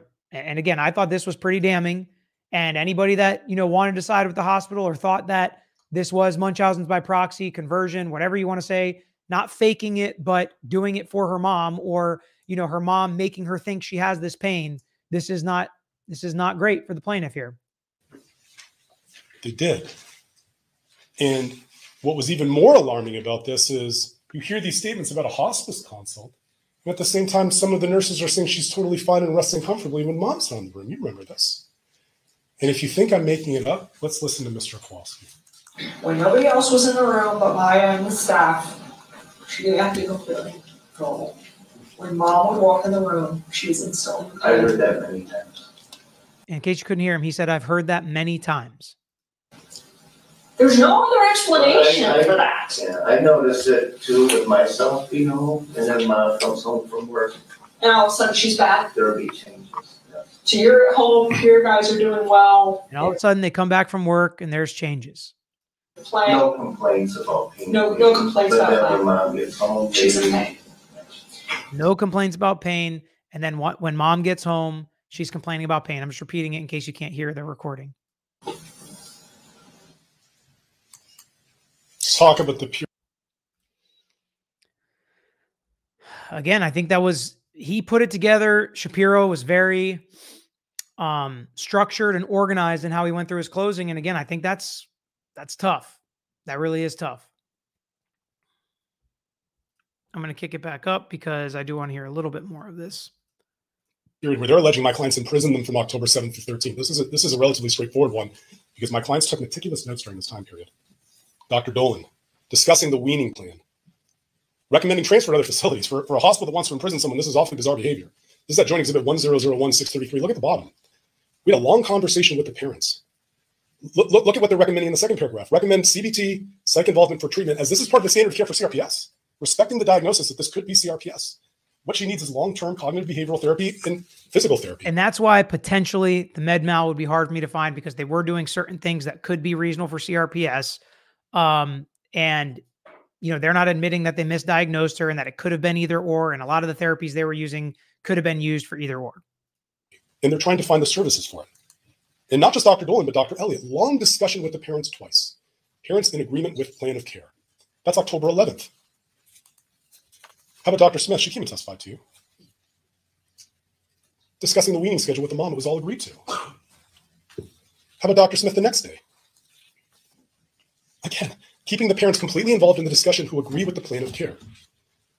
Now, if only we had an email to put all this to rest, right? Wouldn't it be nice to hear from Mrs. Kowalski? What'd you think? That would help settle this, wouldn't it? Yada Kowalski to Jack Kowalski, talking about being accused of trying to take Maya AMA against medical advice home. That's a lie. That's Plaintiff's Exhibit 240817. And again, I think stringing it together really nicely. I think he did a good job. All right. And this is from a neuropsych that did not work for Johns Hopkins. But again, damning for Maya. They say that, wasn't true what he put in his report, and they had some things to rebut some of this. But overall, again, I thought it was a good presentation from the defense, whether you agree with them or not. 16. We can walk through this. Maya denies a lot of statements in here, although in fairness to Maya, she said she didn't read it. The plaintiffs have tried to contradict this, and they have to. Right? They have to, because what's written in here tells a story. I'll leave it at that. Joint Exhibit 1046-0007. The first thing that I thought was important to recap here is, well, Maya was drugged up, so the statements she made couldn't possibly be true. Remember that? Except in the very first part, they talk about the 3-hour session going on, and it was noteworthy that Maya wasn't in pain because she hadn't taken any pain medication that morning. Maya talks about some of the abuse that, we're not here to over-dramatize, but it's there. And then she talks about childhood memories and her They're trying to walk this tightrope, right? They're not trying to over-dramatize the abuse, but they are going to mention it. Of being told about the ketamine coma and the 50% chance of it killing her. And when you're asking the question, has Maya suffered trauma in her life? The answer is yes. Did all children's cause this? The answer is no. Maya suffered trauma in her life, yes. But did all children's cause it? No. Interesting. Other hospitals filmed Maya too. They're not getting sued. We can't be sued for anything DCF did. You got to separate that. Maya had the opportunity to get transferred. Her parents didn't want her to. Wild allegations against Beatty, who trying to adopt her, but clearly she was trying to transfer her. It doesn't make any sense. On November 18th, Jack Kowalski was supportive of keeping Maya at JHatch. They explain how she's definitely doing better after staying in the hospital, which again, we knew they were going to do. Pictures of her at homecoming, doing great in school, going to go to college, has future plans. Everything's great. She went to homecoming multiple years. She looks great, feels great. You know, that's got to be a big part of their defense because it also minimizes the damages. Would a reasonable person think putting a child on your lap is battery? Basically just trying to comfort her. They tried to make an awful experience as humane as possible. Pictures of them giving her gifts and playing the piano and all this stuff. And all their experts, of course, that he mentioned said, what a great job Johns Hopkins did. Let's jump now to some concessions he says the life care planner made.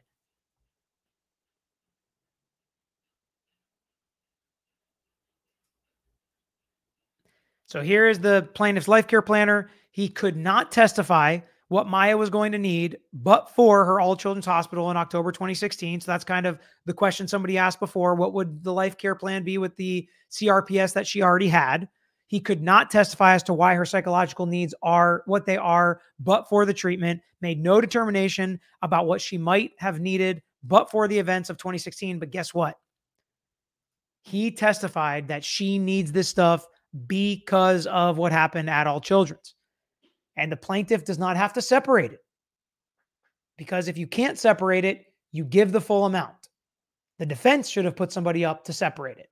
The defense should have put somebody up and said, this is what it would have been, exactly like the question said, if she never went to All Children's because she still had these issues. Now, I did think it was a good argument that $3.7 million of it was for ketamine, and she's not using that anymore. So, you know, I always kind of get annoyed with life care planners that put stuff in the life care plan that the client's not doing anymore or never has done. I'm like, why are you putting this in there? We're not trying to beef up numbers, just put in there what they actually need. So sometimes that can be frustrating.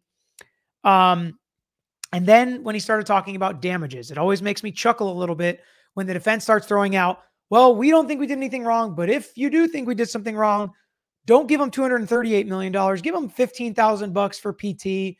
Give them therapy for 50 grand, or even 250 grand might be reasonable.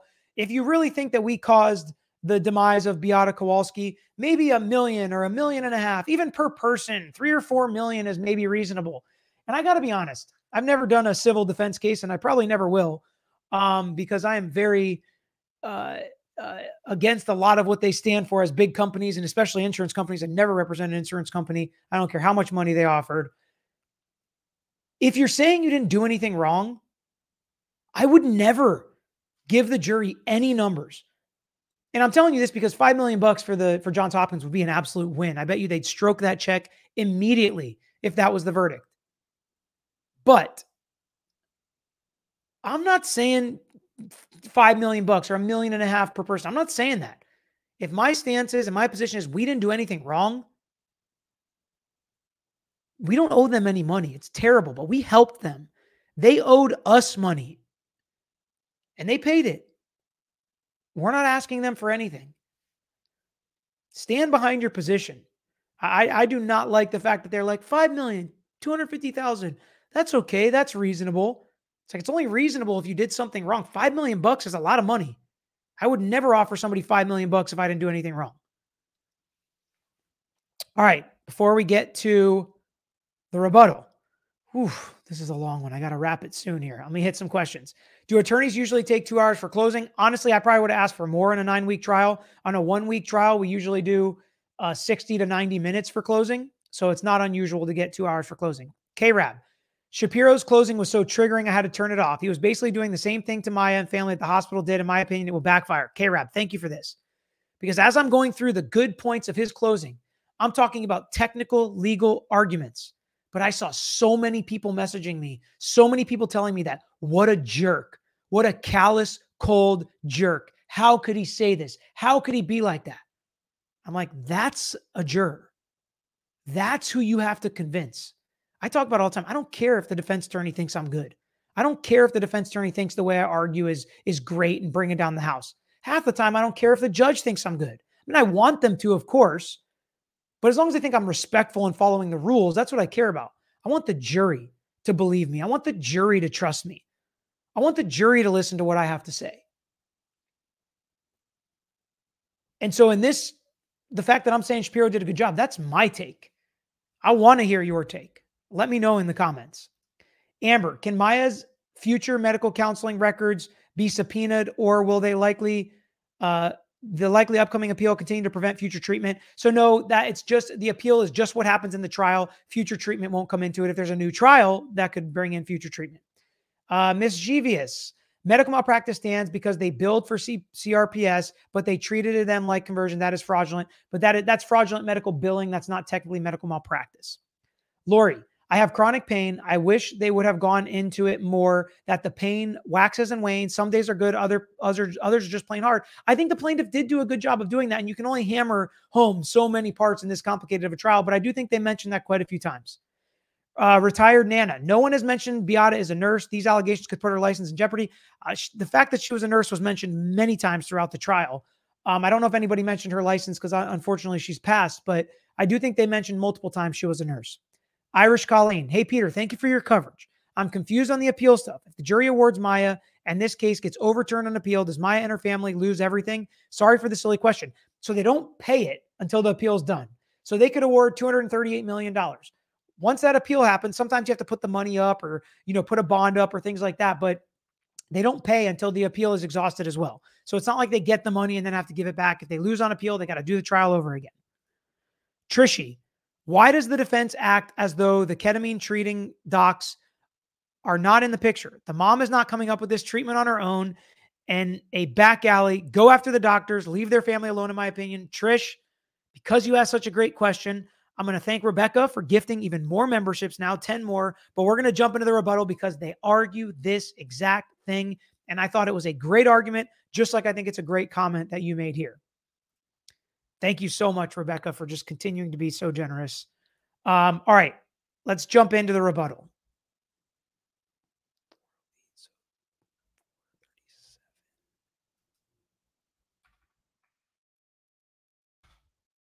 Liability positions, they still don't get it. What you heard was exactly why we need punitive damages in this case. They still don't get it. Well, I think I heard that they agree with some of our liability positions. They still do not understand institutionally, as voiced through their attorneys, how awful this was, how terrible it was, the things that they did here. This is Johns Hopkins. This is Johns Hopkins All Children's Hospital. This is who they really are. This is a place where they call little girls who just lost their mom ketamine girl and appear to have absolutely no problem with the fact that they knew this was. They had this ready, obviously. It was a pre-prepared slide, and they knew they were going to act like, oh, we're so great. We love the girl, and everybody's so great at Johns Hopkins. They had this ready. Coming and said nothing and did nothing. This is who Johns Hopkins is. They say, I wouldn't put anything past her mother. Who what past her mother? Trying to take care of her child?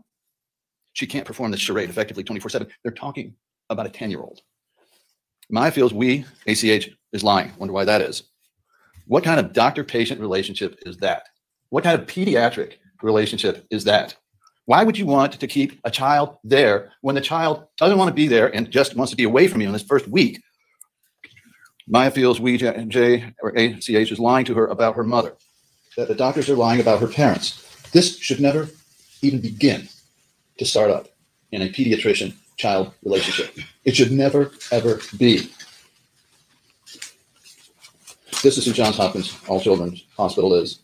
It's a place that retaliates against its own employees for bringing things out that are negative. Boom. The Cochran documents. Hammer these. They retaliate. Nobody was going to step to Kathy Beatty. Nobody was going to step to Sally Smith because they had a culture of retaliation. You were going to lose your job. You were going to be blackballed. You probably weren't going to get another job, whatever it may be. This was their culture. A jury has to see this and think a certain way about Johns Hopkins All Children's Hospital. I don't understand how they couldn't. And retaliates against anyone, any parent who decides they want to do something different.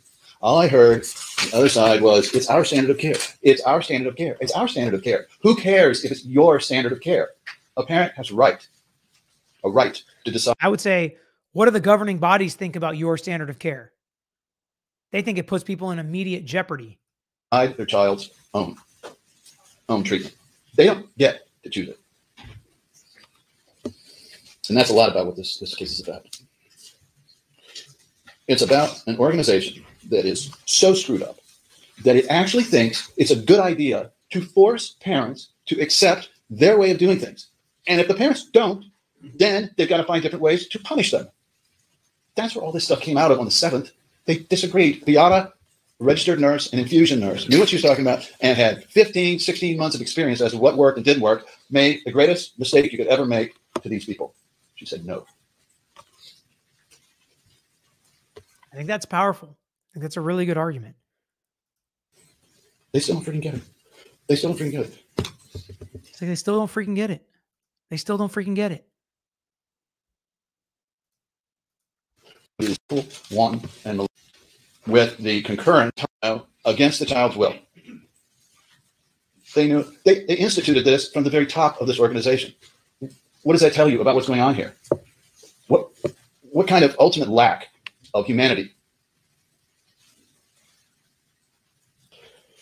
There needs to be some captain of the ship, and there never was.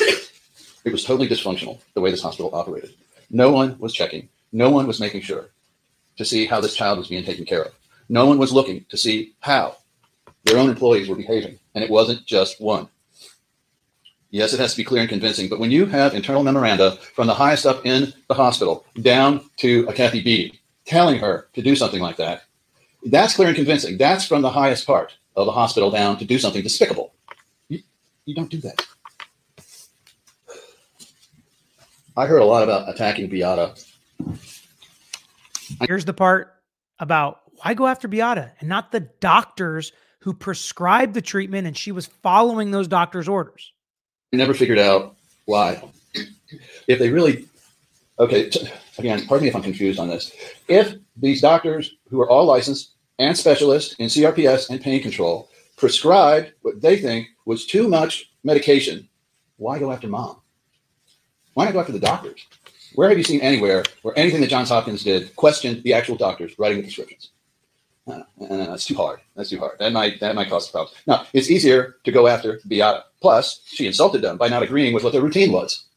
Think about this stuff. Did they ever know of a doctor who hurt themselves based on disagreement about CRPS or things like that? Because they knew that parents had, and they went after mom, not the doctors. I think that's a really, really compelling argument.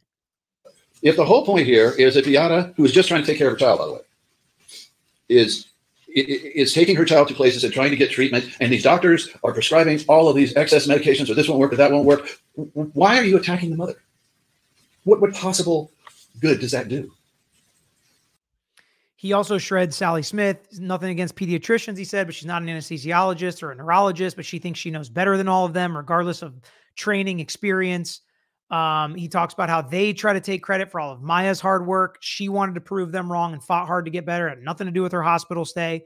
Again, I still think that the fact that she's doing better probably is going to affect the damages at least a little bit.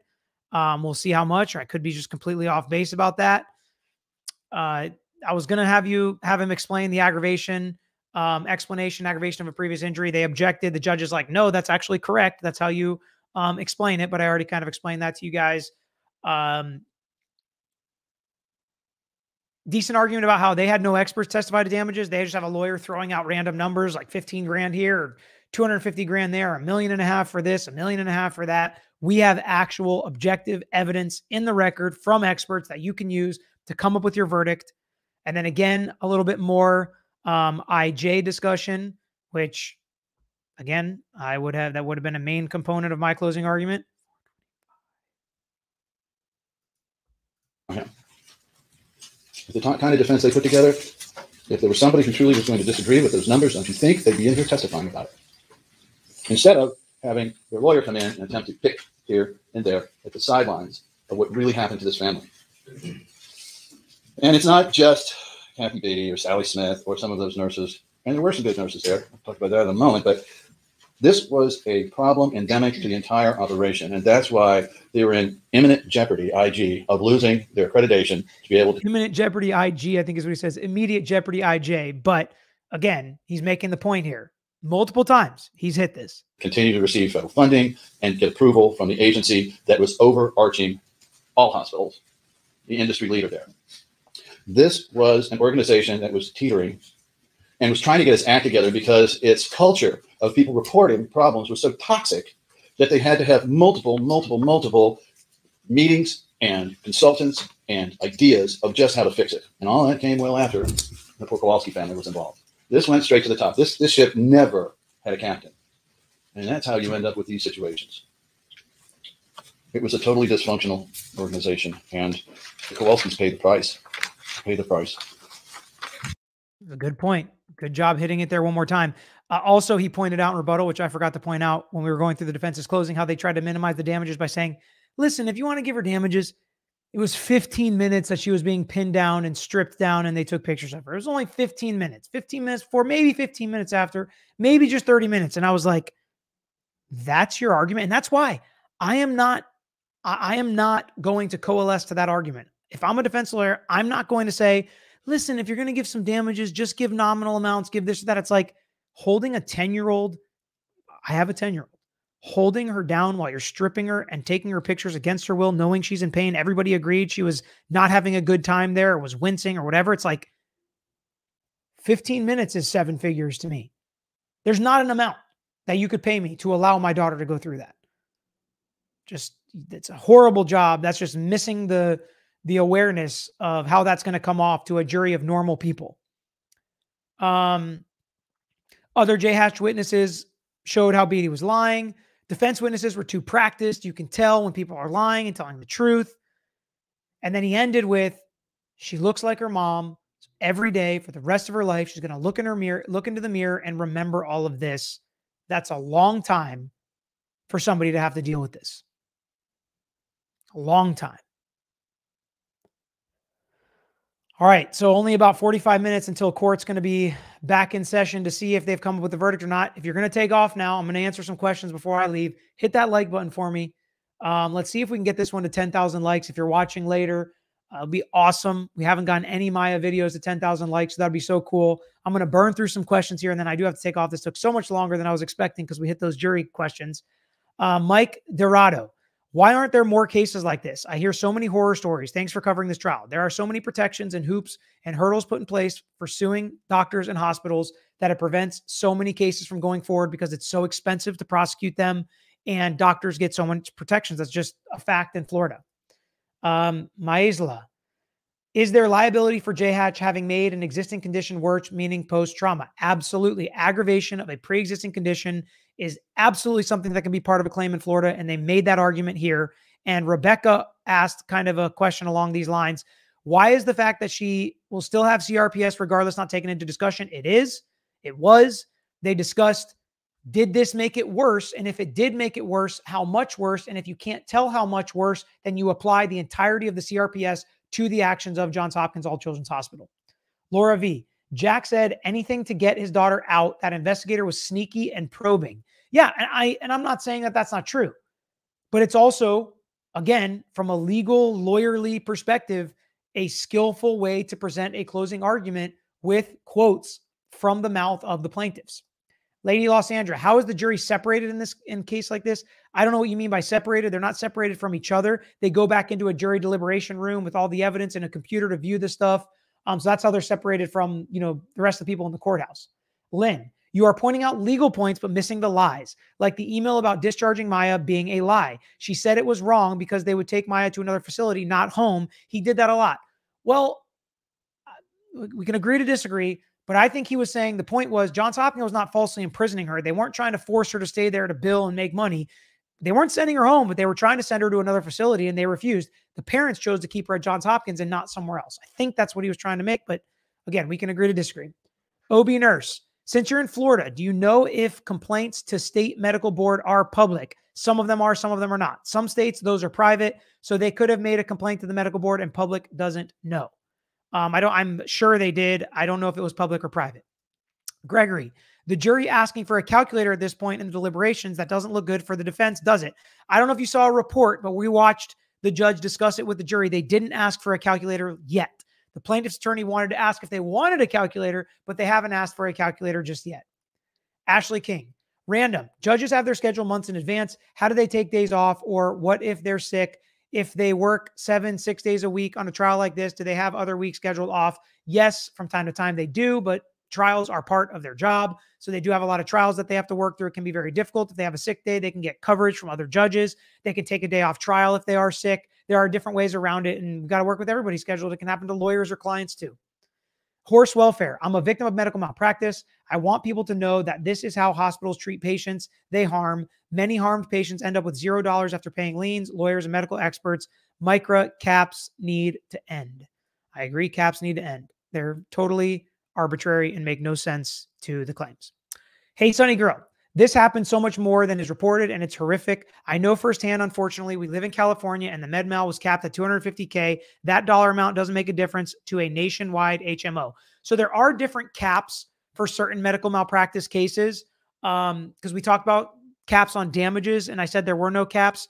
There are caps for certain facilities and certain doctors and things like that. So there are some caps, but not on false imprisonment and some of these intentional torts and things like that. So there are actually some caps, but I was talking generally compensatory damages and punitive damages caps. But again, we can do a deeper dive in that on another day. Curious Lee, my mom was falsely accused of Munchausen by proxy, and I was trapped in the hospital for 17 months. People would be shocked how often this happens. That's wild. Reed, I was in court yesterday and today. I don't think the IJ hit as hard as we thought. The jury didn't seem fazed at all and only asked one question. It's wild. It's wild, wild, wild. That's huge evidence to me. John, check your text message, please. Ashley King, Peter, you have connections. Get Whitney on stream. I don't know them personally. We'll see if anybody from their team reaches out. Be more than happy to talk to them on stream. EW, welcome. Tons of new members, which is awesome. Angela, welcome as well. Lady Losandra, I meant, like, is there only 6 jurors or 12 or more alternative? There's 6 jurors. They let the alternates go. All 6 are deliberating. They're not separated from each other. They are deliberating right now together, the 6 of them. Okay. I think that's it. John is setting up a redirect back to Recovery Addict. I think people said he's going live back at 6 o'clock when the court is open. This went way longer than I expected. Thank you, everyone who joined. That was awesome.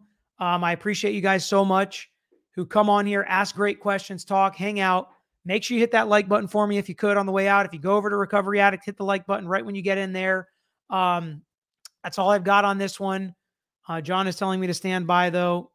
So I think we're setting up the redirect as we speak, but I have to get out of here. So I am going to play the outro. Hopefully you guys join me whenever the verdict comes. We may go live if we can, if we're available. If not, we'll do a reaction like we always do. It's going to be a complicated verdict. It's not going to be a 5-second verdict. It's going to take some time to work through. So I appreciate you so much. I appreciate all you guys that came over from Recovery Addict. Appreciate that redirect from him. Hopefully you guys have a great rest of your night. I am out of here. See you on the next one. Thanks for watching another episode of The Lawyer You Know. If you enjoyed this episode, please hit the thumbs up and share with your friends who might be interested here on YouTube. And of course, don't forget to subscribe to our channel. You can also follow us on all social media, Twitter, Facebook, TikTok, at Lawyer You Know. But on Instagram, we are still at Tragos Law. So look us up on there. And don't forget to listen to the Lawyer You Know podcast, available on all major podcast platforms. If you have a case you want to talk to us about, if it's a personal injury case, wrongful death, catastrophic injury, car accident, or slip and fall case, please email us lawyeryouknow@gmail.com. Of course, all of these links I just mentioned are included in the description below on this episode and every episode. So until next time, this is Peter Tragos, the Lawyer You Know.